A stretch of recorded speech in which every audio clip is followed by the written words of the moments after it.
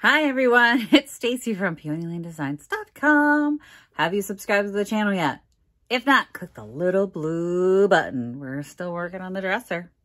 Don't forget to click the subscribe button, comment down below, like this video, and click the bell icon to be notified. Okay, so it might look prettier than I normally do because I'm wearing makeup. I even fixed my hair this morning. So this morning I went to a play with my mother-in-law and my daughter, and I just got home a little bit ago, had dinner, and now we're going to work on the dresser. But let me show you a little bit of what happened today. Okay, so we're out today, and one of the things that people might not know about Minnesota is we have a wonderful theater culture here. So today we are out, we're going to a play. We have the Ordway, we have... what's the one? The Guthrie Theater. We have people come from all over the world so they can act in our theaters. And today we're going to see Footloose at the Chanhassen Dinner Theater. Welcome to the Chanhassen Dinner Theater.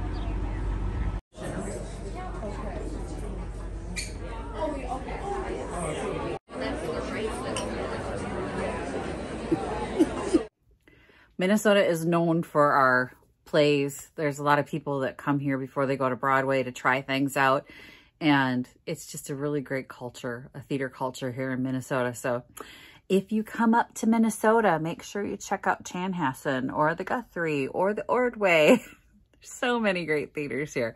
Theater in the Round is another one of my favorites. So I grew up going to the theater with my mom every month, and now it's like a thing that my mother-in-law takes us to do, and hopefully it's a tradition I can carry on when Victoria grows up and I have grandkids of my own. So anyway, if I have grandkids of my own. I've been rubbing my eyes though, so this never came off, Martha. Don't get me started, Martha. Martha Stewart betrayed me. This is not gold. You know how I know, Martha? Because this is gold.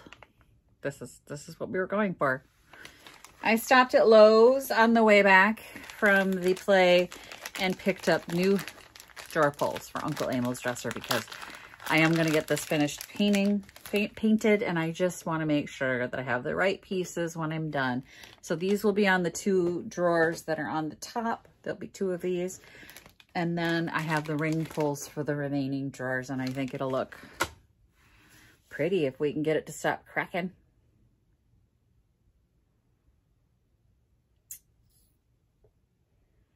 Here's hoping. I think today I'm going to sand down any kind of high spots or drips or anything.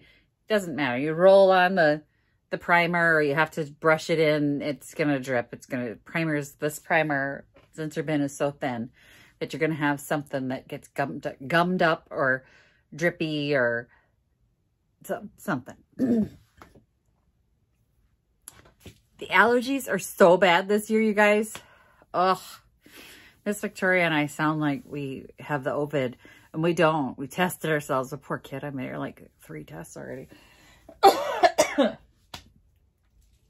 Excuse me, I'll clear my throat.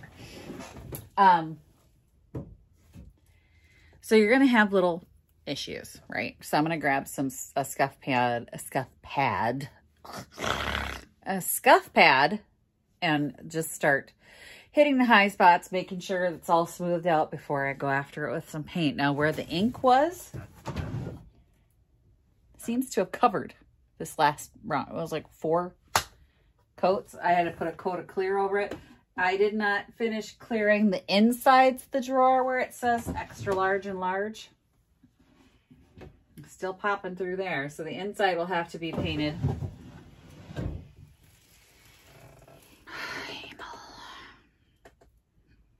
Emil, better just leave this alone now. But I'm going to get some sandpaper and get to working. I want to make sure that there's no sags or drips. There's a little dent right there. I can feel like, you can't really see it, but when I run my hand along it, like I can feel little sharp, just little, it's almost like sand. You know what I mean? It's like when you roll it, get those little air bubbles in there, and they just leave that little texture. And before I put the paint on, I want a smooth surface, y'all. I would like these to be as pristine as possible. Sometimes that's not always possible, depending on the circumstances. It is extremely warm in here. You will see me get glossy any minute because I can feel it coming. But the sun goes down on this side of the house, so when I'm forced to work in the late afternoons like this, like tomorrow, I'll be able to get up and work in the morning, and I'll hit this with paint then, because if I try and paint this tonight, it's too warm. It's going to get sticky and gummy, and then I'm going to have nothing but problems. So tonight, I'm just sanding. I'll get hot and sticky, but the paint won't get hot and sticky. I can't have that. I can't work in here, and it's supposed to be really hot this week and humid, so fantastic. Perfect timing. I need to get this done. So tomorrow I need to get this done so it has time to dry and I can get it into Vintage Junkie this week. It's the plan. That is the plan. So I'm staining the drawers. I could get that done today. I can't stain the top. I'm going to try a new product on here, and then I'm going to match the drawers. So I could get the drawers done. It's a possibility. We'll see, because the stain should be fine. The stain won't get gummy.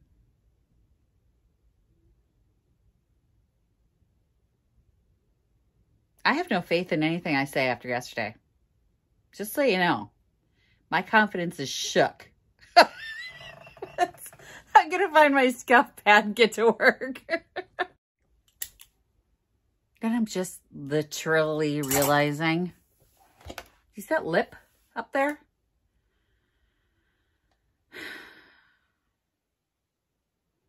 I was going to paint that. That should have been primed.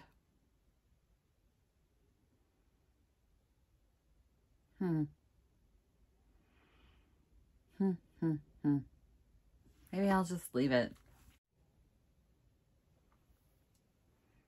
I'm just going to stain it. I don't have time. Got my scuff pad on. I got my water too, because I'm going to need it. I'm going to start sweating soon. So it's just a 3M scuff pad. You can get these at the hardware store. This is nicer than, it's a finishing scuff pad. It's nicer than sandpaper because I don't actually want to sand through this primer. I just really want to take those high spots off and level out any unevenness. So there's not too much unevenness that I saw, except where it's cracking. Oh, there's that. But with the scuff pad, you see, you can just kind of, there's a high spot right here. I can just sort of hit it. And it didn't go through the paint. You see what I mean? You got more control than sandpaper. So I'm going to use the scuff pad, which is actually my husband's like go-to for all of his art. He's a true artist. So he does like, he can airbrush your guitars, your cars, and your, you know, he does like art. And he will wet sand and sand between each coat to make sure that you don't see any high spots. And this is his preferred method.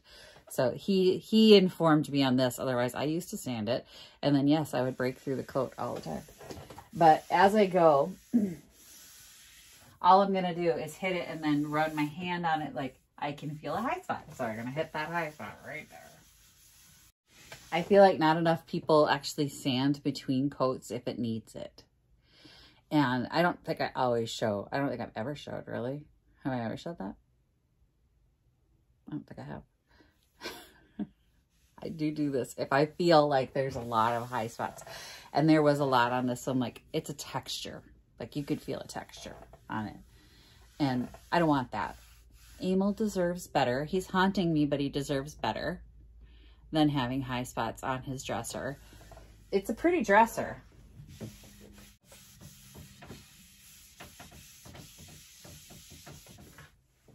And you can see it is coming off. You can see the white on it, but it is not like sanded down. So, that one spot. Lord help me. All right. That's it. I'm going to sand tonight. And then at some point, I lose patience with the artist way and I grab the sandpaper, right? Because I had some drips down here on the bottom that are thick. I don't want to, I'm going to sand through them. I hit one over here too. There's a drip over here. I'm like, that's a little thick for my scuff pad. I'm going to sand through it. So I just got the 220. This is 220. And I sanded through it because it was faster. I'm going to get the ones on the bottom too. It's faster. So I made a choice. I decided to sand the inside of the drawers instead of paint the whole thing to try and get that ink out, and they came out. So it's extremely dusty in here, so I put the mask on. I am going to let the dust settle.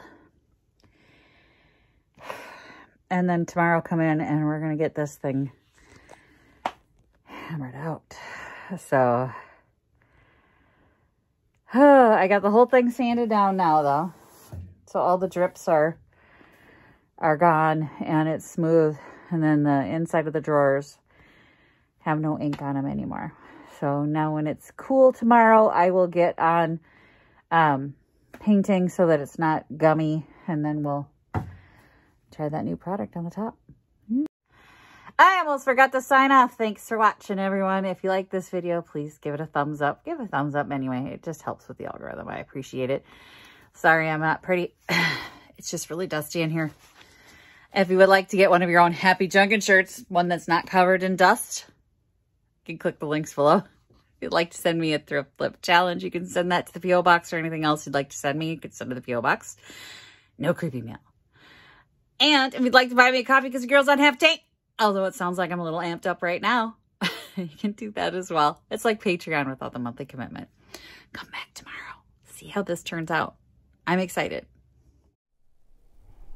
Visit my blog, peonylanedesigns.com, for more tips, tricks, and inspiration.